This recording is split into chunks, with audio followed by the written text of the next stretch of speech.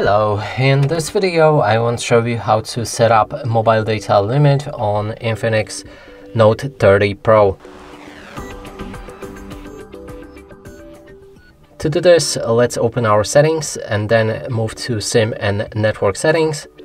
Here select data and security, data settings and data usage. We'll need to allow some of the settings. So in this case, phone master, and permit usage access. Go back again and click on data settings. Okay, so the phone access needs to be allowed as well.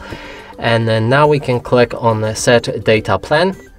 Now you need to activate data plan monitor, otherwise it won't work.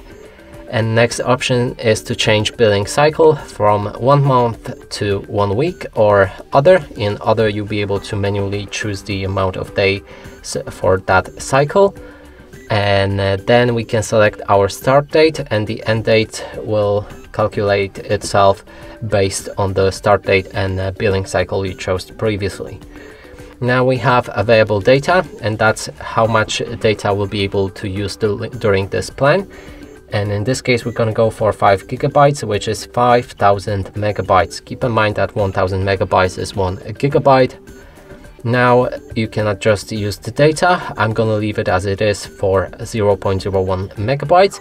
And then we can change the data usage warning level reminder from 60% to 100%. And I want to get notification when I reach 60% of my data.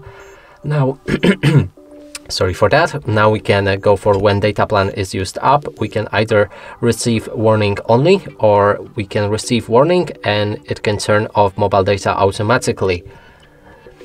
Then we have data usage in notification bar, but for that you will need to go through the settings and allow the access for notifications in data plan manager.